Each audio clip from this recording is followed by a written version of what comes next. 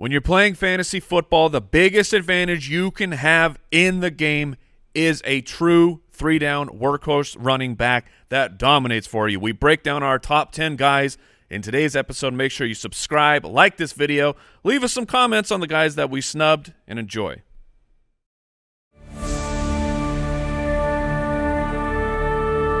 Captain's Log 2259.55. I have traveled far and wide across the universe. I have been to countless galaxies and met fascinating beings of all kinds. And yet, nothing gets me jacked up like preparing for my fantasy football draft. When it comes to preparing for competition of such importance, I leave nothing to chance. The ultimate draft kit from the fantasy footballers is the only tool you need to prevail. Trust me, I teleport to alien planets on the Reg, and there is nothing better. Tiered rankings, video profiles, custom scoring support, and even a super sick mobile app. Set your destination for a fantasy football championship and engage to ultimatedraftkit.com.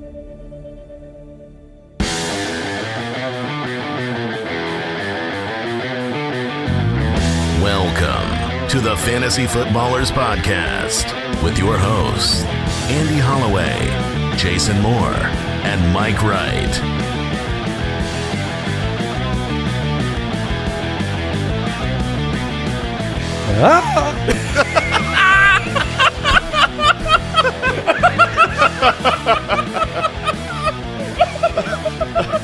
Oh, yes. Ladies and gentlemen, welcome into the podcast. It's the Fantasy Footballers Podcast. Yes.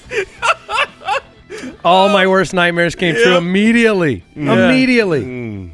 All the talk before the show was maybe the lungs are back. You know what I mean? Maybe I've got the ability to do the intro. You took a special lozenge? I thought I even did some like dry runs where like sound came out. It was perfectly fine. But clearly during the intro, there's an octave that I hit that has been deleted. So Foot Clan, know that I'm not. That was great. I'm not trying to change the intro. But you're just not back to 100% yet. The next time will be more terrifying. Oh, yeah. I mean, tomorrow's show, who knows what's going to come out. And the greatest part is as the intro So I have to try every day now? Absolutely. As the intro music was going, Mike's slacking, do it. Do it. And if you ever You got me a little hyped. If you ever wonder, do we like, edit the podcast? Edit the podcast when we make mistakes? No, we drive the bus right over one another. The only situation where the podcast gets edited over the last, this is show 1,262, is when Jason has to poop. Hey, Mike has to poop sometimes and stop the show. I've been known. It's when either of these two guys has to poop. Thank you. I've never had a poop stop. Brooks, have you ever had a poop stop? No poop stop. No, Al back in the building, no poop stop. No, I've run out before in the middle of a show. Oh, yeah, because you can do that. if we're talking about this, Brooks takes a potty break like every third show. Yeah. Be right back, guys. You mean before it begins? No, I mean like during the show. We always get BRB, got a PP. I don't know if it's every third show. Yeah, every second. I think this man, right, yeah. I think he controls his bowels a little bit better than that. Well, that's an introduction to an episode. Tuesday, August 9th, the Fantasy Footballers running back rankings on today's show. We have an interview with great friend of the show, Austin Ekeler, running back for the Chargers. One of the players in the NFL that really appreciates and understands fantasy football's value, what it means to the game, unlike Bill Belichick, who, you know, I don't want to like get actually mad at. Look, I understand players don't need to pay attention to it during their, like, they have a job to do. Yeah, it's to go play football, win games. Doesn't matter the stats. Go win the game. I respect that. That's how you should play. But I do take a small issue with any vitriol towards what is actually making your game grow. Yeah. So you may not care about it, but you should be able to appreciate how it's made the game grow because it grows the fan base. You know, my almost 11-year-old son knows every player from every other team. He buys Justin Herbert shirts and Patrick Mahomes shirts, and you know, it's just it amplifies the game, and Austin understands that. So the thing, though, for Belichick is this isn't the first time that he has made disparaging comments, not just about fantasy, but he's kind of said the same things about using analytics, and the Patriots are using analytics, and he disguises the name of social medias, he doesn't know what's going on. He knows exactly what is going on. So those comments coming from him, I take misdirection. I call him take him with a grain of salt there. Top 10 running back rankings on the show. Some news to talk about. UltimateDraftKit.com. Get in there now. Right now. Go check it out. The UDK Plus with the Draft Analyzer. We will break down your team, strengths, weaknesses, what you can do to improve, which fantasy footballer most connects with your team. Ooh. Hope it's me. Compared to our rankings, which are updating all the time in the Ultimate Draft Kit. A couple of other quick announcements. We will be choosing the Listener League winners very soon. No more submissions. It's over. But 1,000+ incredible submissions. Thank you so much for the time, effort. Jason is nodding his head because he feels the same way I do. Yeah, I mean, when you get over 1,000 entries, these aren't just go to listenerleague.com and click I want in. These are people that did something to try to get into the league, and 1,000 of you out there sending them in, just thank you. Appreciate it. It's humbling. And we do have a free Discord server, which we have a community event tonight on the Discord server, some football trivia, and you can check that out. That's going to be 6:30 p.m. Pacific, 9:30 Eastern. And you can go to the website, thefantasyfootballers.com, click the Discord icon in the upper right corner, or go to discord.gg/fantasyfootballers. It's going to be fun. Is Papa Josh running that? Papa Josh is running that, okay. And it's, like I said, the channel is free, so it's a great place to go. I think you can win people. A free jersey, too. You tonight. can. Yeah. Okay. All right. Way to be informed there, Al. Just want the people to know what's at stake here. Do you know what jersey we're giving away? Or to keep that a mystery? Please don't know. I have no idea. Yeah. I just want the people to be informed. NFL professional offensive player of some sort? It's a kicker. Oh, no, don't say that. We would never do that. Well, I mean, if it was Justin Tucker. Yeah, he's in a different category, right? He is. Yes, he is. With his new contract, I hate fantasy football kickers. Mm-hmm. Me too.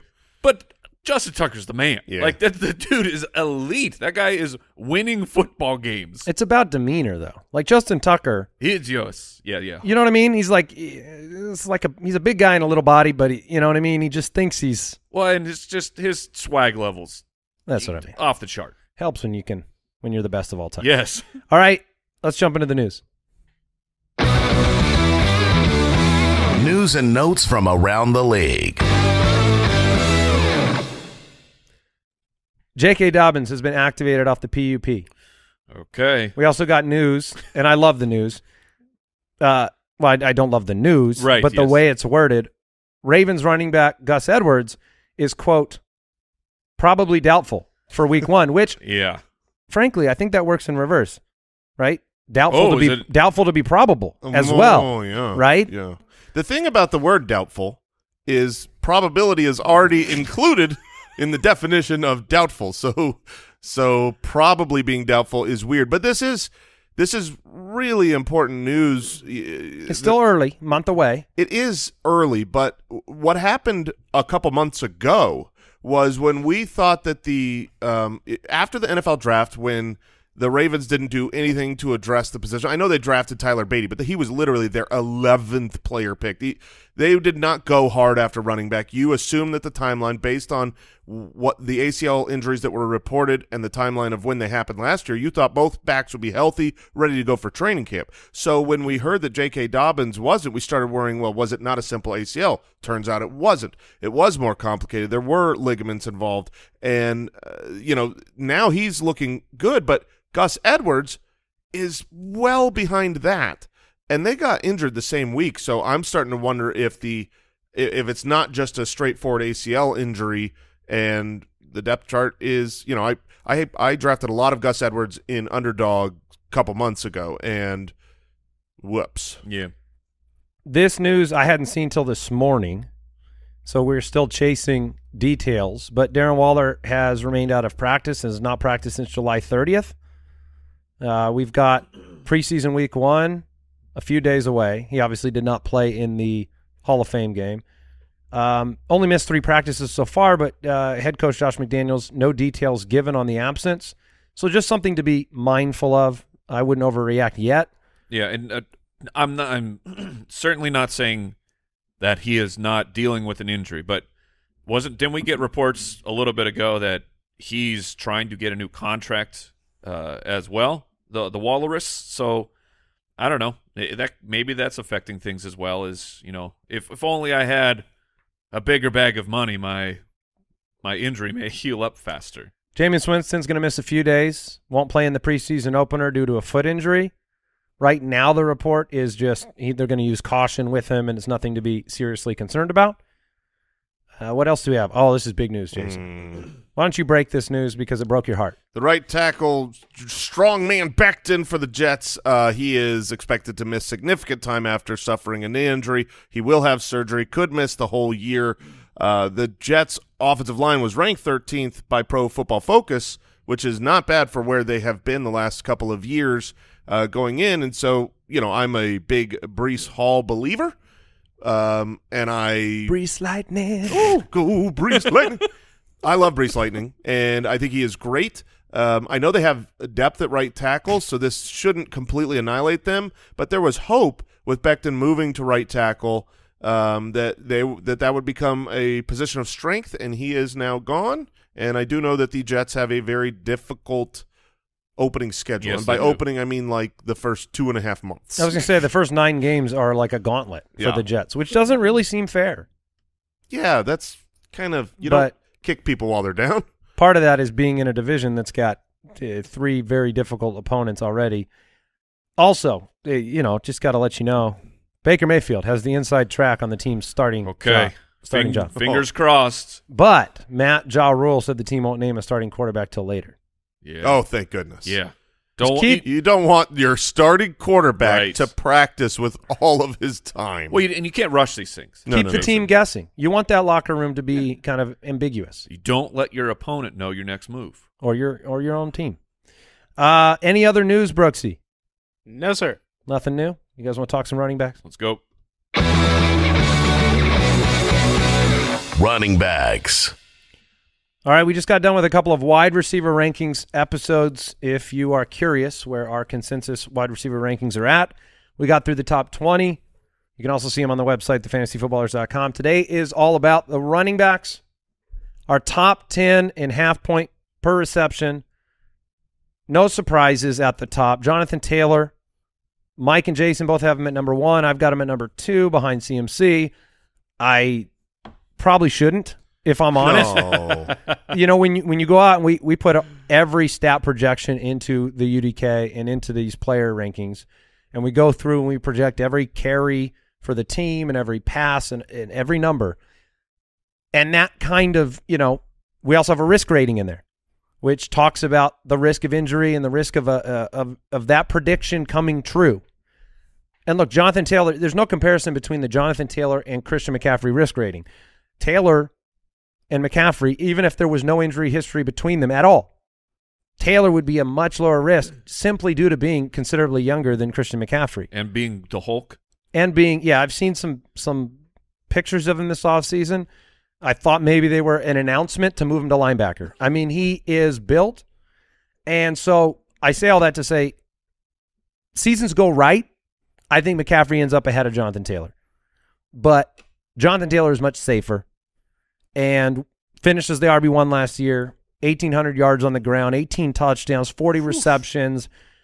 When the team noticed what we know about Carson Wentz, when they recognized the inaccuracy that is now manifesting in Washington camp, they made a conscious effort to put the ball in Jonathan Taylor's hands over the back half of the year, and he dominated. Mm-hmm. He was unstoppable. He had 11 RB1 performances in a row, which is better than Christian McCaffrey's 2019 season, which he was the number 1 running back, had 9 straight. was better than Gurley's 2018 season. Todd Gurley was on fire that year, won a lot of people championships. I don't know what there is to say about Jonathan Taylor other than he is a lock for the number 1 or number 2 spot in every draft and is going to deliver. Yeah, I mean, he's young. He's proven. He is behind a good offensive line. He has a quarterback upgrade, which can work in both directions, but I think it's a net neutral in the sense that Matt Ryan might pass the ball a little bit more to Jonathan Taylor on checkdowns. That's great. The offense could score more. That's great. Although the 89 red zone rushing attempts, the most of all time, part of that probably came because it was like, well, we've got Jonathan Taylor and we got Carson Wentz, so let's give the ball to Jonathan Taylor. Now they might throw the ball a little bit more, have more success throwing the ball in the red zone. So there's nothing really negative to say to Jonathan Taylor. The one thing I would say, because a lot of our listeners, everything we do here, all the leagues we play in, the Megala Bowl league that's coming, our stats by default are half PPR, which is just the right format to play in. But a lot of people play in full PPR. If that's your league, all three of us have Christian McCaffrey as the consensus 101. Yeah, just to get some analysis here on Jonathan Taylor of there is a world where there is massive touchdown regression for Jonathan Taylor. That'd be pretty normal for an 18 touchdown year. Right. Well, and just saying he had 29 carries at the 5 or closer, which is outrageous. That he led the league last year. Number 2 was James Conner. But those 29 attempts only turned into 12 touchdowns. So maybe that number goes up, but just the natural way that football goes, when you put up a massive outlier stat like this, that can come down. But I also, you're mentioning PPR, Jason, with Matt Ryan, I think there is a world where Jonathan Taylor shocks us with how many passes that he actually catches, because you look at, it's a different player, but same team. You have Nyheim Hines, right? 57 targets this year with Carson Wentz, 77 when it was Phillip Rivers. Matt Ryan is far more like Phillip Rivers than he is like Carson Wentz. So there is a chance that the targets go up for him. All right, the number 2 running back for us, Christian McCaffrey. Oh, man. It's been a bumpy road the last 2 years dealing with injury. When he's played, even in the midst of those absences, 10 total games the past 2 years. That's not a lot, but 7 top 5 finishes in those games. That's as many as Dalvin Cook had, and he wasn't hurt. Right now, I like what I'm hearing out of camp about Christian McCaffrey. Not just headlines of, we all know he's good. That's not what I'm looking at. I'm looking at the way they're treating him at camp. They're not letting him go 3 straight days of practice. They're giving him off days to recover. When he's out there, they're pushing him hard. They're talking about attacking with Christian McCaffrey, and he feels great. But I think they're trying to do some things in the preseason to just give him the opportunity to be available, which availability for Christian McCaffrey is production. Yeah, I mean, that's all there is. Christian McCaffrey has never been bad on the football field. If he is available, if he's playing football, he's going to be fantastic. The offense, I think, gets an upgrade with Baker Mayfield if he wins the job. Christian McCaffrey is someone I've said this on. If you watch his video in the Ultimate Draft Kit, his breakdown of him as a player, he should be the 101 unless you're just scared of the risk. And I get that. He's one of only 3 players last year in the games that he wasn't injured in to score on average over 20 fantasy points a game in half PPR. It was Jonathan Taylor and Derrick Henry and Christian McCaffrey. He's as good as it gets. He's game script proof. There's no situation down, up. There's no situation where he is not incredibly important to the offense, and he's so talented. And you're right, what they've been doing in training camp, and I don't know if you've seen some of the videos recently, but it just reminds you, man, he's just got another level. He's got another gear to him. The way that he catches the ball is perfection. It's smooth, it's effortless, thoughtless, and so if you want to take Christian McCaffrey, honestly, if I'm at the 101 spot now, I know he is in half PPR my second ranked player. I find myself more often taking Christian McCaffrey just because the upside is that he can catch 100 balls and be a great running back, and no one else has that. Last year, Christian McCaffrey had a number 1 overall running back finish on the week and a number 5 overall finish on the week without a touchdown. Like, that's how ridiculous his usage is, especially in the passing game, that he can score 20-plus points on any week without scoring a touchdown. And there's not a lot of running backs that can do that. I mean, essentially none. Yeah, I was going to say there's one. Yeah. Austin Ekeler comes in at number 3 on our consensus rankings. He's 27 years old. I'm at 3, Mike at 3, Jason at 4. Finished as the RB4 last year.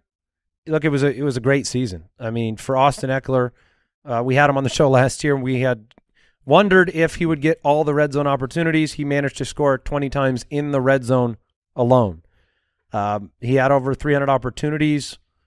This was his biggest jump up in opportunities, and the question marks are, do they try to take away some of that workload? And that's something we talked to him about on the interview later on the show today. But Ekeler sitting here, do you have, is this the time when you get to this pick where you're afraid to make the selection because you've seen it for 1 year? Yeah, I am afraid to make the selection. Ironically, I started a best ball league last night after talking to Austin Ekeler. I was at the 6th spot. He was there. I felt compelled to take him. So I did. I love his upside. We saw he was the running back 2 last year, if you didn't remember. He was that good.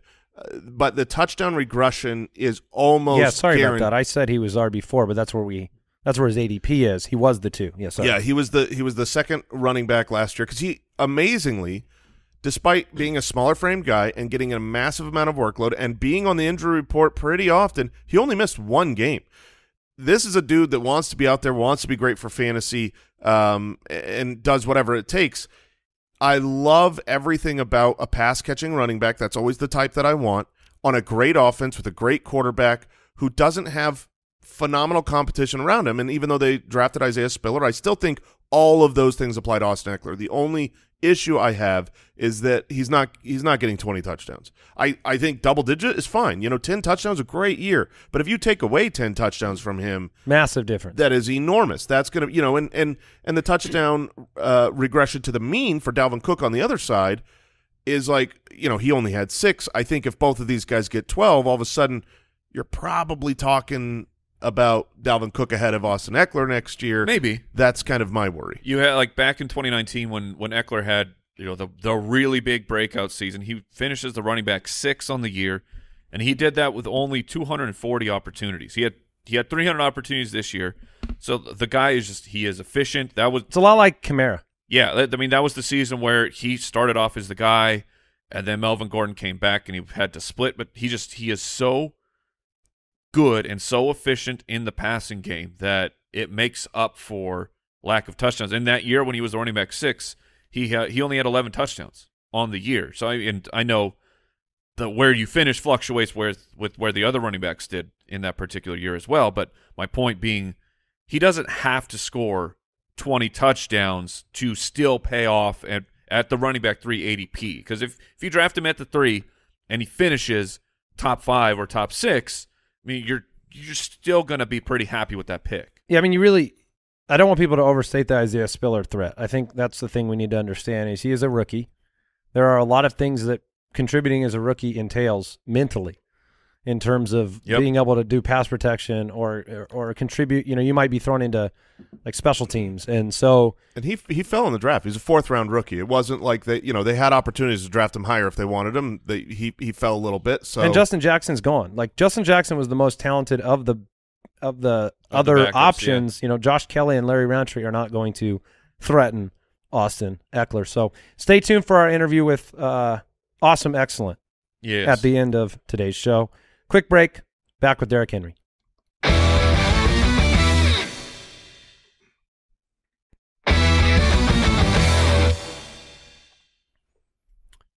Derrick Henry. The Getty. Oh, man. Let's get into it. He's at 4 in our rankings, 5 for Mike and I, 3 for Jason. Let me ask a provocative question before we begin. All right. Was Derrick Henry a good pick last year?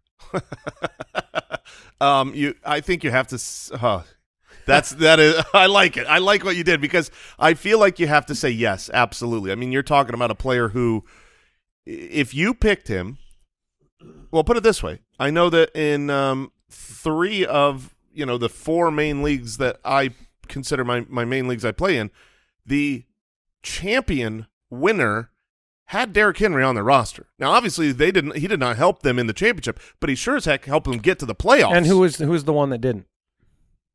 Was it you, Andy? Yeah, I finished. I finished second though.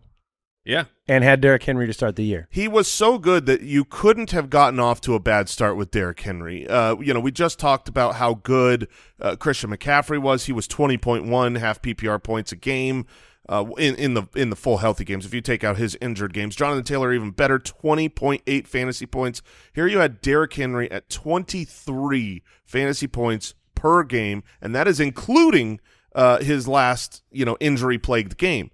He was a man among boys. He was so much better than everyone in football not named Cooper Kupp, a true difference maker, and I am so terrified to draft him right now.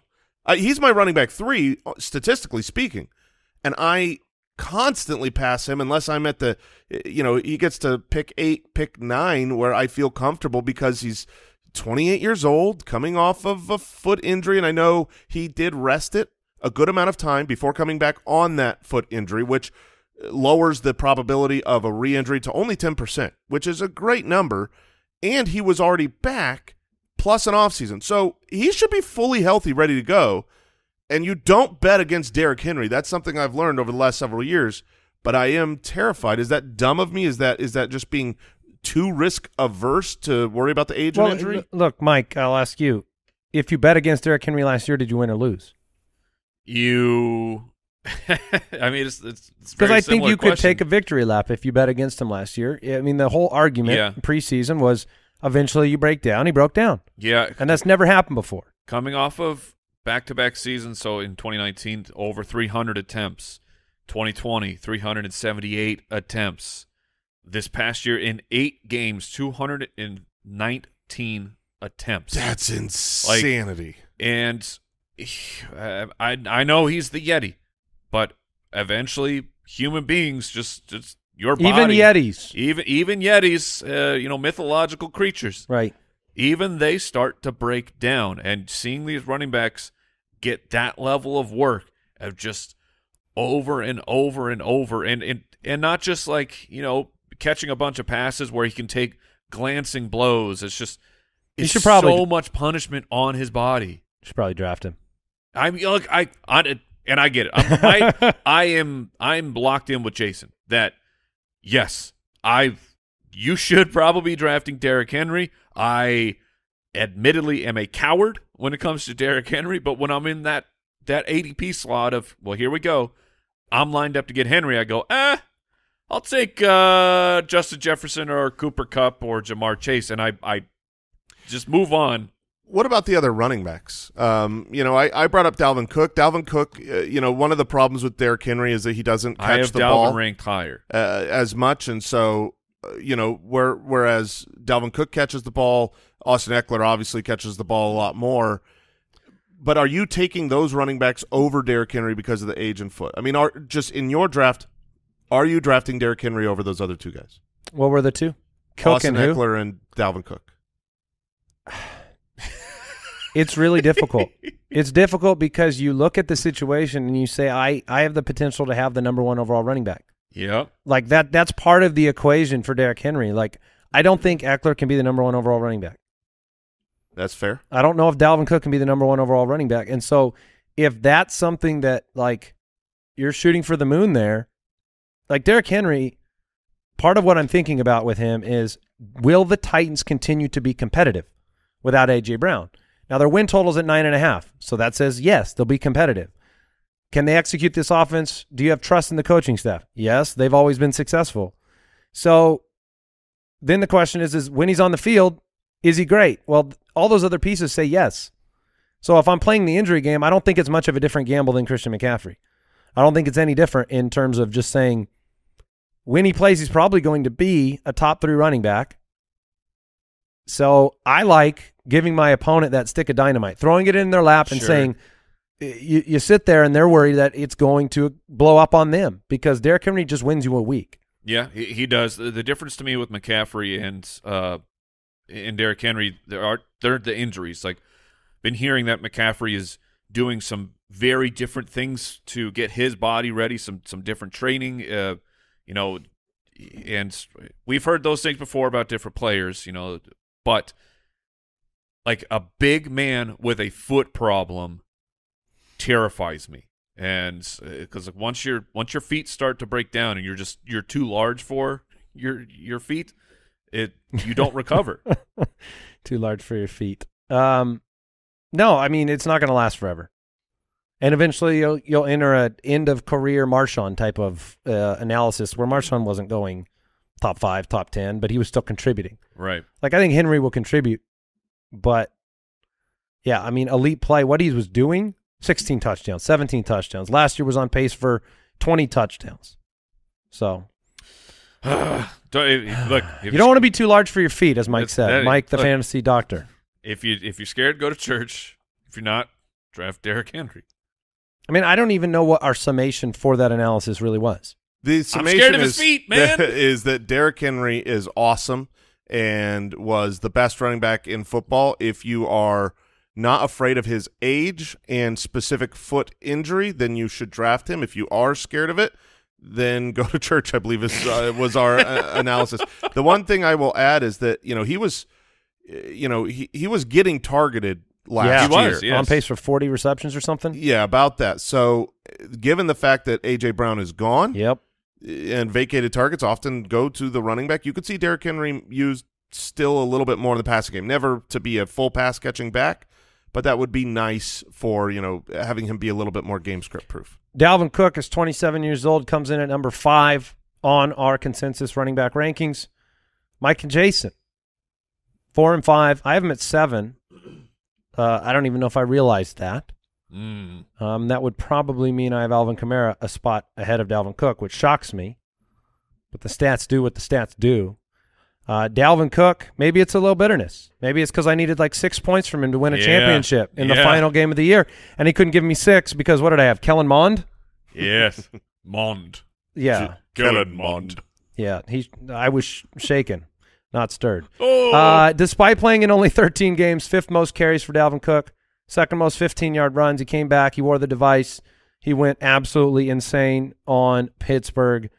That was a delight, but scoring 2 points in Week 17, not a delight. Over the last 3 years, despite missing 2 games, 4 games, only Zeke has had more opportunities. So here's kind of what you can bank on, which is ironic with the whole conversation about McCaffrey and Henry. Look, Dalvin's going to miss games. He's going to miss a game or two. Something happens, and he goes down in a heap, and normally the injury's not as bad as you think it is, but then he misses a game or two. Like, he is one of those players where, I don't know, if you want to take Madison with the last pick of your draft, or the second to last pick, at least you will have a starter for the 2, 3, 4 games he misses. Yeah, I mean, the thing with Dalvin Cook is that he always gets a little bit banged up and misses a couple games, but he plays the majority of them, and that's pretty much what you can bank on for most running backs. His talent is exceptional. I think the offense of the Minnesota Vikings is one that I've tried to get a lot of pieces of. I think Christian Kirk is going to be better. I think that who are you saying? Captain Kirk. Kirk Cousins? Kirk Cousins, thank you, is going to be better. The passing game, I think Dalvin Cook will be more involved in the passing game. He is still a stud running back. We forget solely because of touchdowns. Dalvin Cook was the 2nd running back drafted last year. It was like, Christian McCaffrey and then Dalvin Cook, because he's been great forever. He's been a top 5 running back so many times, and here you have him as a guy that, I mean, he just had 6 touchdowns last year. If you look at his touchdown rate, over the last couple of years, you're talking about a huge swing where he averaged a rushing touchdown every 19.4 carries the 2 seasons prior, and then last year he averaged a touchdown every 41.5 carries. So positive regression for a player that we already know can score touchdowns in a good offense. I really like Dalvin Cook. It was madness with carries inside the 5 for Dalvin. He had 15 carries inside the 5, very solid number. 3 touchdowns.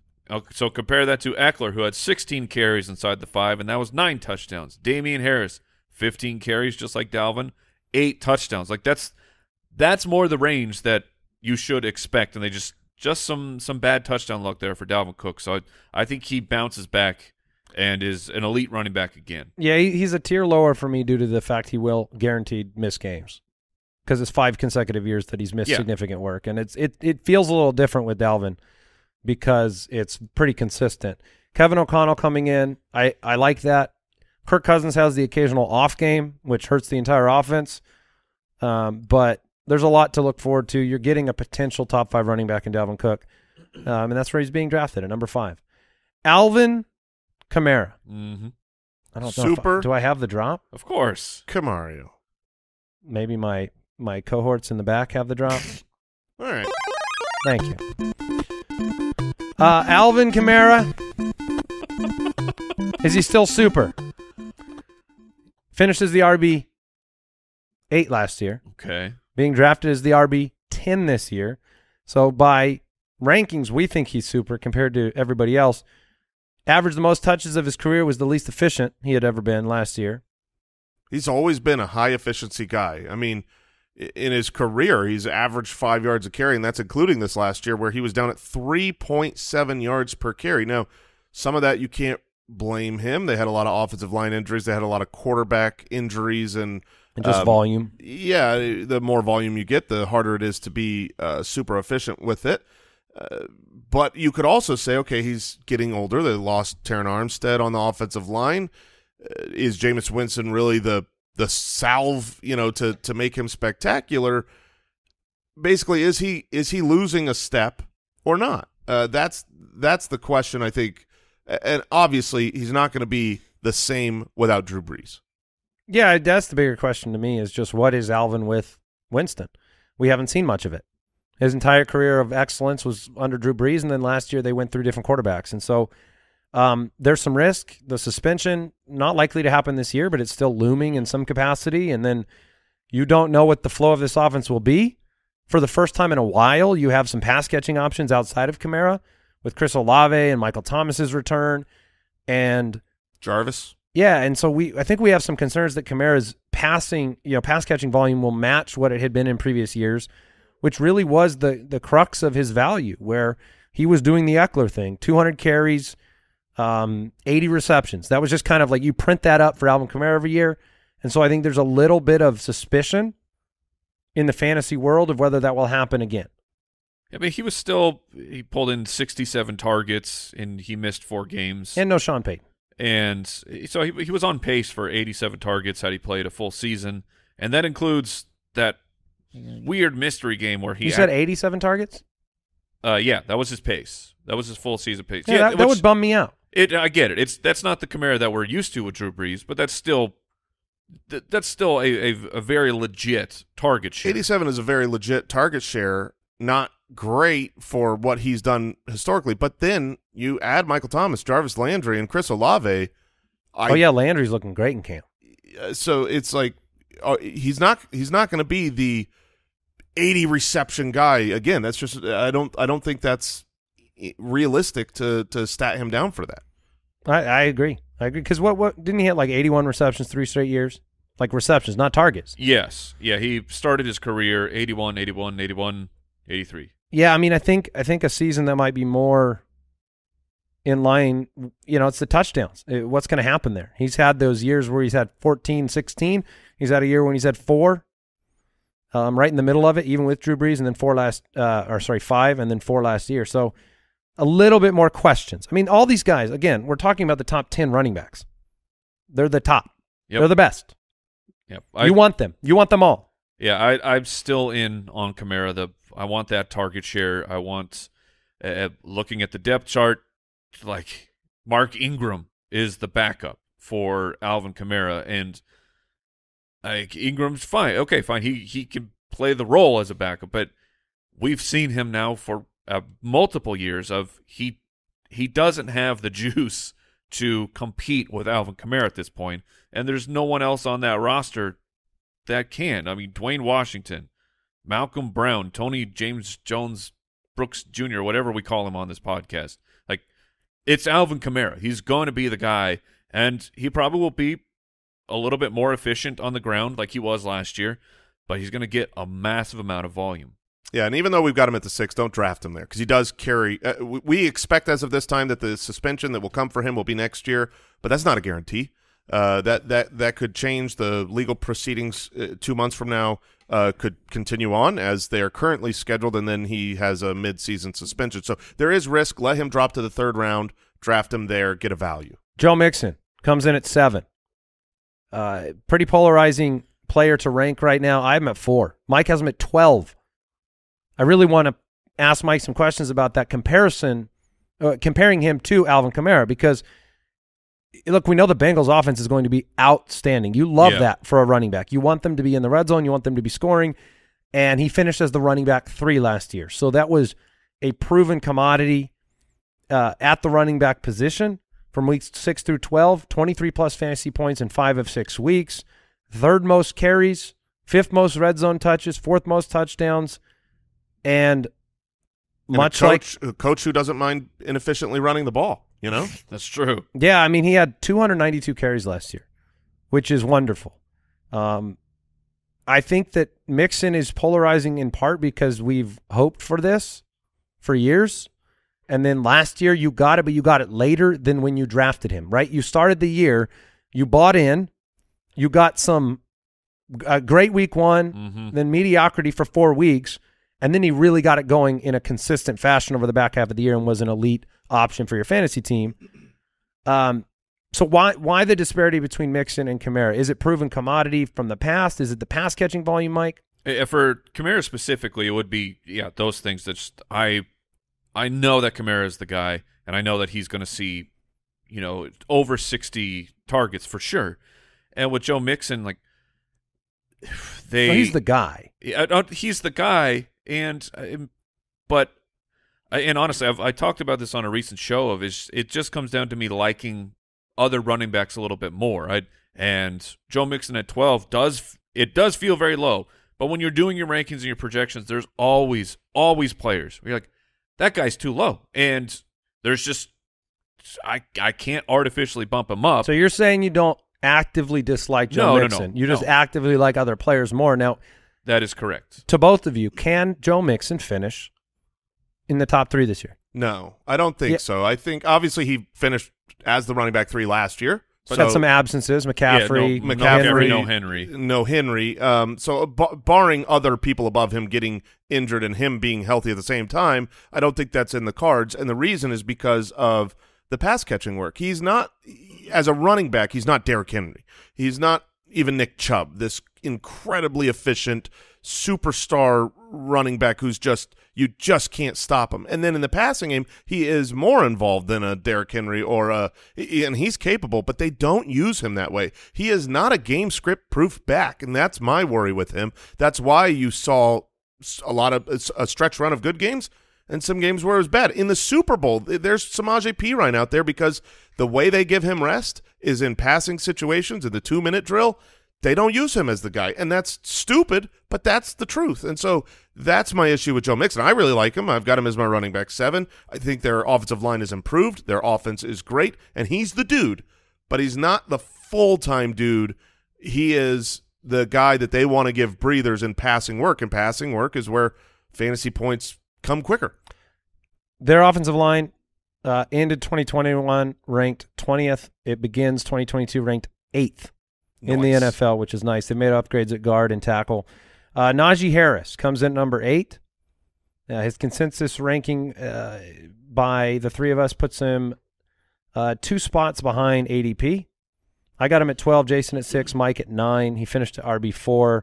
Probably the player we get the most hate about disliking. I think it's what Mike said. I don't think any of us dislike Najee Harris. It's liking the potential upside of other running backs slightly more than Najee Harris, because last year, look, it was a bit of he was everything. He had 307 carries on the ground. He had 74 receptions, and that's that doesn't take away from Najee Harris. That's a point for what he's capable of doing, but it was also a byproduct of a noodle-armed retiring Big Ben, and you have question marks now. Mitchell Trubisky. Is it him? Is it a rookie over the second half of the year? So it's an expectation, I think, for those numbers to come down a little bit. Yeah, I mean, but for him to still be a top 10 running back. Yeah, the bet on Najee is one. I think he's a very, very talented running back. I love the player. The volume will be there. Over 400 opportunities.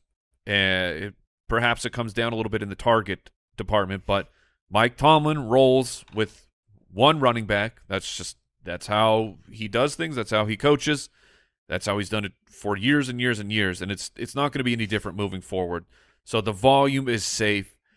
It's just, in this range, because these are the best players, we're asking ourselves the question, can Najee finish again, or this year, could he be a top 3 guy? Can he finish in the top 5? And it's hard to see him getting over that threshold, not by a ton at all. I think he's still fine. If he ends up as your running back 1, I think that's fine. He's going to be a good foundational fantasy football running back because of the volume. But that ceiling, I just don't have it there compared to the other guys. Second lowest yards per carry ever among rookie running backs with 1,200-plus rushing yards. It really was a volume runner last year. Not a lot of big plays on the ground. Now, huge in the passing game. But, he's awesome. He's a great running back, and he's built. Look, there are only a few guys that are built to handle a workload. Najee's built to handle it. He didn't miss time, right? I mean, he missed 0 games last year. Yeah, he's awesome. I think he's a great player. He could catch the ball. He's built for the workload. Yeah, right there. I get a little choked up talking about Najee. I get it. He's a beautiful man. He's got a great smile. The thing with Najee for me is where I love him the most is in the passing game. That's where he excelled last year, and his targets are going to come down. He had 94 targets last year with Big Ben, snapping the ball, getting rid of it as soon as possible. Deontay, Najee, the checkdowns, he's still going to be involved. He'll have 70 targets. But if you lose 20 targets, you come down a little bit. Deal. You don't view the Steelers' offense as one that's going to have the same scoring opportunities as the Bengals. That being said, if we put Najee and Joe Mixon right next to each other, you can make arguments for either one. Honestly, I would prefer Najee. That's how I have it ranked because he is more game script proof. You look at the consistency of him, he might not go out there and have the #1 overall fantasy finish, getting a 3-touchdown monster performance while their offense just decimates another team. But he didn't have quite that many games where he disappeared because if they're down, he's getting checkdowns. If they're up, he's getting the ball. He is one of the very few full-time backs. He's just not on an offense with an offensive line that we are in love with right now. That you trust as much. James Conner at number 9. I have him at 11, Jason at 12, Mike at 7. He finished at RB5 last year. I'm going to be transparent with you. I don't think he's going to be in my top 12 by the time the season starts. Okay. I am starting to question his ability to repeat what he did last year. I'm starting to believe that the team trusts Benjamin more than we think they do. And you're talking about a season that had 18 touchdowns on the ground for an older James Conner that I think that variable – because of how inefficient he was as a runner, it throws into question whether I think he can get back to that mark, that RB5 mark. I love the offense. We've made the argument for him, but I understand why he's being drafted at RB16 in the 3rd round. It doesn't – there was a time this offseason where I was like, that's outlandish, that's ridiculous, that's absolutely insane. But he does possess injury risk. Sure. And I think part of managing that injury risk, Arizona is going to use a couple of other guys more often than we want them to. Now, not around the goal line. He's going to have opportunities to score a lot of touchdowns. But I guess I don't want to overemphasize the departure of Chase Edmonds, and I don't want to underemphasize these other backs that may do a little bit of what you just talked about with Joe Mixon. I think some of that's going to happen in Arizona with Benjamin on 3rd down. Can be the P. Ryan, the Chris Evans from Cincinnati, but I'll leave you two to discuss Conner. Let's say those things they certainly could happen. What we have to go off though is last year when Chase Edmonds went out and James Conner's usage went through the roof. We're talking from 14 opportunities a game to over 22 opportunities a game. That's a sensational workload for fantasy. Was that guy. You had a month stretch here from weeks 10 to 14 or 10 through week 13 where Chase Edmonds was not involved and Benjamin's getting 7 opportunities a game. Like last year they really didn't use him. Maybe they trust him more. Felt like more of a break glass emergency Edmonds injury thing. But yeah, maybe Eno has finally stepped up. Basically the only thing you can say for Eno is, as a 7th round pick, he has managed to stay on the team. And right, yeah, they added Darrell Williams too. Yeah, but I'm saying, like, most 7th rounders, it's difficult to stay on a team for multiple years, and Eno has done that, so maybe they like him even more. But like James Conner, where he was awesome, was as a pass catcher. And these first 6 games for Arizona, you don't have the number 1 pass catching option with DeAndre Hopkins, who is suspended for PEDs. Like, Conner is great at that comparatively to the rest of the running backs on his team. I know Darrell Williams volumed his way there last year with the Kansas City Chiefs, but in my opinion, Conner is a much better option there. And then when they get to the goal line, Cliff Kingsbury's favorite play in the entire world is to run the ball up the middle. Rodney Hudson, their center, coming back, flirted with retirement, but he is coming back. He's not what he used to be, but he's still good enough, clearly, to get it done, where you had 15 rushing touchdowns for James Conner. And the volume may come down, but James Conner, to me, is very high probability to repeat double-digit touchdowns when you combine rushing and receiving.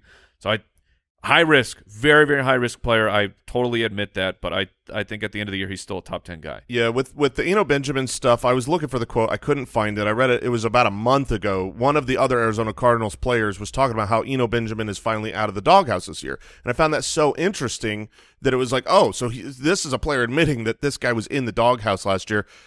Cliff Kingsbury said it's like a completely different player coming in this season. He's been criticized for his work ethic, his film study, all of that stuff, and apparently whatever he's done this offseason, he's come ready to play, and the buzz has been real around here. The local guys, he's a lock for the backup. We're from Arizona, and it does seem like it's Eno's job. I think that he will play most of the Chase Edmonds role, but not as much. So James Conner to me will be what James Conner was with Chase Edmonds plus a little bit this coming season. And to illustrate that, if you just take out the first 2 weeks where James Conner wasn't really the guy at all yet, the rest of the season he was the running back 5. So that is a huge chunk. That is plenty of games with Chase Edmonds, and I think he could repeat that because he is involved in the passing game. He is the clear goal line guy. He's on a high-powered offense, but he's got a good injury risk. So he's risky. Thankfully, he's dropping to the 3rd round. One stat that is worth mentioning, not just for Conner, but anybody in this category, but he had a league-leading 15 red zone touchdowns. And over the last decade, 43 different running backs that had double-digit red zone rushing touchdowns. Only 5 of those 43 repeated that number the next year. It's very difficult to do. Yep. Aaron Jones comes in at number 10, one of my favorite picks in the draft right now. I think the opportunity to get a value on Aaron Jones is very high. He's a late 2nd-round pick. Packers need pass catchers, and Aaron Jones is a proven commodity in that department. You're going to get, to me, I'd rather take Aaron Jones, no looming suspension, same amount of opportunities, more trustworthy quarterback. Give me Aaron Jones at his draft cost over Alvin Kamara. That's my take. Sure. I think he's just a very, very good, efficient runner. He's going to share time with A.J. Dillon, but they're going to share time together on the field as well. Yeah, I mean, you look at the games that Devontae Adams has missed. You watch the target volume go up for Aaron Jones, who's probably the best offensive piece on this team outside of Aaron Rodgers. He is someone that is reliable for fantasy, reliable for the offense. He's been a top 12 running back the last 3 years. Even with missing a couple games, his target total should go up. I know that he's probably going to cede a few more goal line opportunities and a few more carries to Aaron Jones or to A.J. Dillon. But Aaron Jones to me is one of my favorite picks. I mean, right now he's at the 208. When you're getting a player like this who's been a top 12 running back 3 years in a row, who's the center piece of a great offense, who catches the ball. He's still young enough to where I don't think he's lost anything. I love the Aaron Jones pick. I don't see much wrong with it other than he isn't – I mean, the reason he's being drafted where he's being drafted is because he's not a guy that's going to touch the ball 325-plus times. The top 10 running backs: Jonathan Taylor, Christian McCaffrey, Austin Ekeler, Derrick Henry, Dalvin Cook, Alvin Kamara, Joe Mixon, Najee Harris, James Conner, and Aaron Jones. We will be talking more running backs on tomorrow's show. Out of those 10, who are you most worried about busting? Most worried about is Derrick Henry because of the cost. Like James Conner may be more likely, but I get him in the third. I'm having to take Derrick Henry up top, and that one scares me. Any of these guys that you would look to trade in a dynasty league with the window closing right now? Oh, yes. You when you have older running backs, you should – it's very difficult emotionally, but you should always be willing to trade. Like Aaron Jones, he's almost 28. Seems like his contract is great, except the team could get out of it pretty easily after this year if they want to and they don't want to carry that cap. Yeah, most of these guys? Yeah, I mean, it's like Derrick Henry. Dalvin Cook. I mean, it's like Christian McCaffrey. Yeah, I mean – Try to get a haul where you get a younger stud running back and other assets.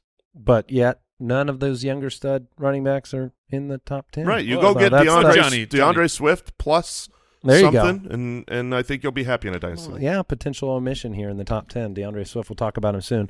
But first, we need to talk to great friend of the show, one of our consistent guests. Yeah. And fantasy football lover, Austin Ekeler. You talking to me? All right, the fantasy footballers are privileged to welcome back. Yeah, baby. Not good friend of the show, great friend of the show. 3-time. Austin Ekeler. How you doing, buddy? Yo, what's good, fellas? Good to be back, man. For the three-peat. That's right. That's right. Man, we had you on last year. You're talking about how much you appreciate the fantasy community, how much you were paying attention to it. You had the privilege of doing the Ekeler's Edge show on Yahoo last year. You were even further entrenched into the fantasy community.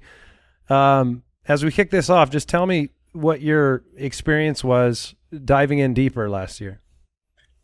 Wow. I guess I can see it starting to play out every time I'm out. I think it's like 10-1. People come up to me and say I was on their fantasy team, other than people that are like, "Hey, I'm a big Chargers fan," type of thing. So I see it playing out, and I see the appreciation of fantasy football starting to play out into the community, which was my goal from the start. So 20 touchdowns didn't have anything to do with that either, right? Yeah, that always helps. Yeah, if I'm not only I'm on your team, but I'm trying to carry that thing as well. So yeah, nice. That definitely helps. Yeah, it was great. We had you on last year. You were almost a My Guy. We've got our My Guy episode coming up here in a couple of weeks, and you were almost a My Guy, but I asked you a question, and I said, when are you going to talk to the coaches about goal line work, using that red zone? And you said, and I quote, it's the coaches, there's players and there's coaches, sometimes they want to put in a missile just to go through the pile. And so I did not make you a My Guy, Austin. And then you go out, you score 20 red zone touchdowns. You realize, I mean, so how can I trust? Us. How can I trust anything you say now? You're right, man. You're right. That's what's great about fantasy, man. Sometimes it's a roll of the dice. You got to stick with your guys and hope for the best. So speaking of the incredible year, which congratulations, like you dominated on the field and for our fake football teams as well. Like, how is that running back room shaking up? We know you got what looked like a real draft day steal with Isaiah Spiller there in the 4th round. He was a guy, I don't know if you get into draft Twitter or not, it's a crazy place, but they loved Isaiah Spiller and they were super stoked to see him drop to the Chargers. And just how is he coming along? What's that tandem looking like so far? Yeah, man. He's a young player, not just because he's a rookie, but he's also 20 years old. I think he was the youngest player in the draft, and so I can see that, just the maturity as far as just how he's going to have to learn. And it happens with every rookie, right, coming in and having to basically catch up to everyone else like myself that's been doing this for 5 years. Talking the mental part really right now. So there's always that barrier as you're coming into the league and trying to learn. And so it kind of slows you down a little bit on the field because you're thinking a little bit more than you would like to be, which is definitely going to impair your play. So right now it's still early. I haven't seen anything live yet, but as far as right now, he's been really receptive to the information, asking good questions. And so that's where I want to see him start. I don't know his impact on special teams yet, which I know that'll be a big part of his role as a rookie, especially coming in. So there's still a lot to play out, but I still think that, he's in the right spot as far as learning, understanding. Now it's just a matter of fact, seeing in these preseason games if he can actually apply it to a real game situation. You've got a lot of continuity on the team coming from last year. You've added some great pieces, but for the most part, the offense is intact. What's different this year in training camp so far that is there anything that the feel or kind of the goals of the team? Is there anything that has felt different this year, or is it just more like we're back at it again, or big changes? We're definitely back at it again, but there's something to build on. You say that continuity, we have something to build on with a lot of the same pieces coming back. I think the most important part of that is the Joe Lombardi and Justin Herbert, piece, them two being together for the second year. Justin's only going into his third year. So him as a quarterback, from my experience, I was with Phillip for 3 years, who'd been there for 17 years, who's calling plays, changing protections, doing all this stuff. He's running the show, to a guy that's just starting to figure it out and trying to be able to be into that chief role. So I know where he can get to, and I know where he's at right now. And so him having another year and having to grow on that is going to make us a better team. So I would say that's the biggest change from last year to this year is 1 year together, and especially the growth of the quarterback spot that we've been seeing. And we know how special he is. And now we have the pieces that were around him yet last year that are back. And so we're also going to be making plays. And now he's going to be even smarter with his game as he continues to get better. So I feel like our offense is just going to be better because we're going to be more consistent. Yeah, I can't wait to see it out there. You've got two great wide receivers on the team, obviously. I mean, a bunch of them. But Mike Williams, Keenan Allen, unbelievable. I want to know, you as a fantasy player, the way that you play. Obviously, Mike Williams has been huge, monstrous games. Keenan Allen, the more consistent. If you were picking the way that you play in a half PPR league, which one are you taking first? Keenan for sure. Oh, all right, okay. All right. For sure. This man's going to get 100 catches. Are you kidding me? And you got Joshua Palmer. Yeah. Year two, a lot of buzz. Jalen Guyton. Those guys, more weapons for Justin Herbert in this offense. Man. Josh has looked really good, man, in camp. It's just one of those situations where we do have Mike and Keenan that are the main guys. But, if Josh is, continuing to rise, I can see him, getting a spot somewhere on a roster as a number one sometime. Like, he's really turning it on. And there's a lot of firepower in the division overall. So you're probably going to have some big-time games needing a lot of points on the board with the quarterbacks and the wideouts in that division. Talk about your new tight end, Gerald Everett, arriving on the roster. Yeah, we call him G, Gerald Everett coming in. Yeah, he's I love him, man, because he likes to talk. And it's not like trash talk or anything like that, but he just loves to get to know people, just talk to you in the locker room. He's a good locker room guy. And so that's what I look forward to, new guys just coming in general. Like, hey, are you going to be a good teammate? And so him coming in and just being a guy that he was the one who introduced himself to me, coming in, talking, hey, respect the game, love it. I love that. All right, we can build off of that. He's not, just to himself, thinks he's everything. So I like that part of it. And then actually on the game, we actually had our first scrimmage yesterday, and he was making some plays yesterday. So I love to see that. I love to see how elusive he is for being a tight end. Tight end, I feel like aren't really the most athletic, more so technical. And, Gerald has definitely got some elusiveness to him. So I like to see that. And just, it's another weapon for Justin too.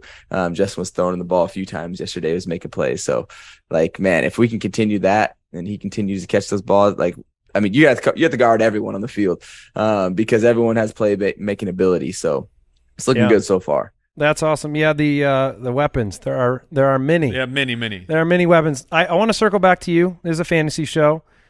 Biggest workload of your career last year. Delivered for everybody. Over 200 carries, 70 receptions.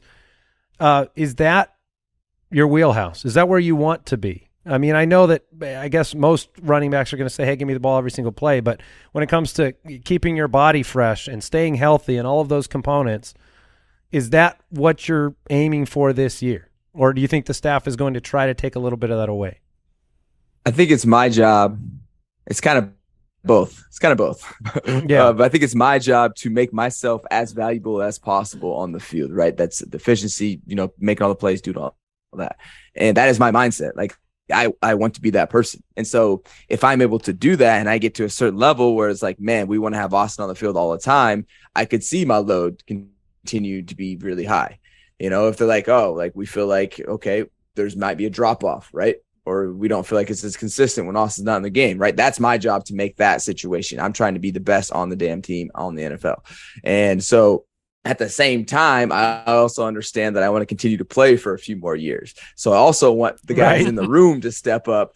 So that's like, man, we want to get Joshua Kelly some reps because he's doing his thing too. And we like what he brings to the table. So from a personal individual standpoint, I basically am trying to be the best that I can that makes Austin like, hey, we want him on the field the entire time. But as a team aspect, I want the other guys in the room to step up. So they're like, hey, we want to see these guys take some drives here and there too, because they are good as well. You know? Yeah, no, that makes sense. You have to answer one question for me as an elite running back in the NFL. Fantasy players, we watch the game, we see someone break off a big run, and then they get the fantasy football players, their worst nightmare. They get the one play where they get the blow. They get the break and somebody else comes in for the next play. The question I have for you, Austin, it's very simple. Do you need that break or not? Look, man, but we're out there and you have a big run where you made a guy miss and you're exerting 100% of your energy for more than like 6 seconds, you definitely need a break. All right. You do, unfortunately. Like, and our team, we're different too. We might rip off a big run or pass and we'll get up to the ball and run one right away because we're trying to take advantage of that and say we're in better shape than you. So we're all going to be tired after that. So that's what we did a lot last year. But we've seen the shirtless pictures. We know. We know you're very in shape. Yeah, all right. That leads me into the next guy I want to talk about. I want to talk about Coach Staley. Does he know, or like is he aware of, like, he is becoming a folklore hero among fantasy football players, among Twitter, because there is finally someone who is in control of a football team that's looking at numbers going, you know what, we should probably go for it on fourth down a little bit more. Like, is he aware the groundswell of support that he is already receiving from the community?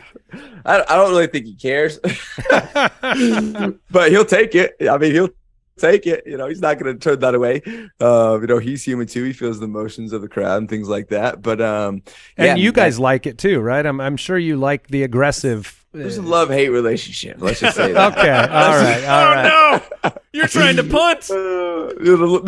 I'm not saying Austin Ekeler wants to punt. Is that what we're taking away from it? Yeah. Okay. I'm not giving you that soundbite. No. Okay.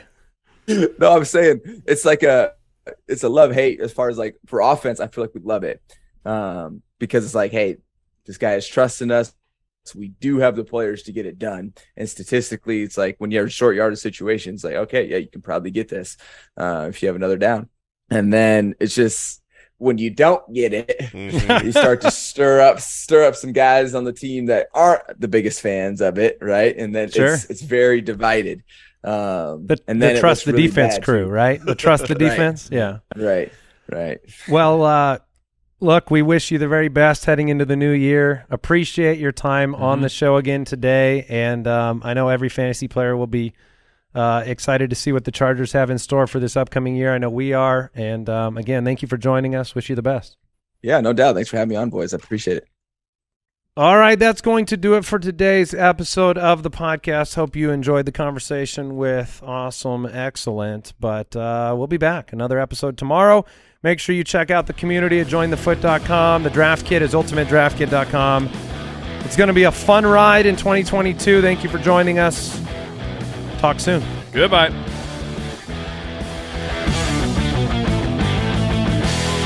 Thank you for listening to another episode of the Fantasy Footballers Podcast. Join our fantasy football community on jointhefoot.com and follow us on Twitter @TheFFBallers.